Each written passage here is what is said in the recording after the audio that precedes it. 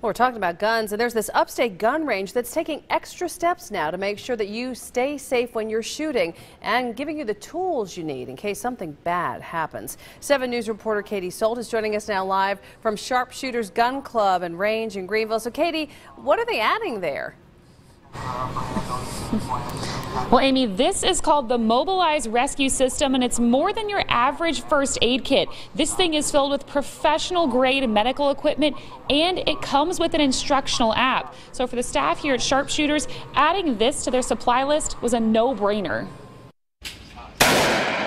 Gun ranges can be a place to learn, or they can be a place to blow off some steam. But anytime high-powered weapons are involved, there's a chance something could go wrong.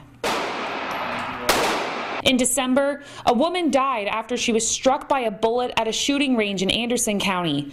2 other people were hurt at a separate accidental shooting at a Greenville shooting range. Here at Sharpshooters, General Manager Jim Brazel says they've seen a couple minor incidents, but thankfully nothing too serious. One person got their hand a little bit too head of the barrel, if you want to call it, and actually shot the end of his finger off, but he was just not, just wasn't paying attention, because we was able to render first aid to that, and he did fine after that. The store is adding the mobile rescue system to its supply to give their customers some peace of mind. Anything that possibly could go wrong, we hope that we're prepared to handle it. The app walks you step by step through numerous injury situations. Just yes or no. If you check yes, it will know what part of the body is bleeding. Click on that. This way, you can help stop an injury and maybe save a life. It takes someone who has very little to maybe no medical experience and gives them a hands-on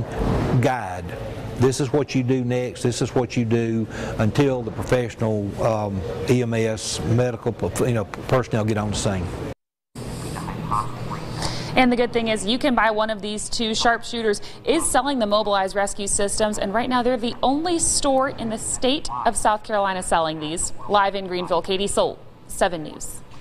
Yeah, of course, at the range, you luckily have the professionals there right on the scene, but I can imagine when you're out shooting and the hunting or wherever you're practicing and out in the community that this is really something you'd want to have. How easy is it to use, Katie, and how expensive?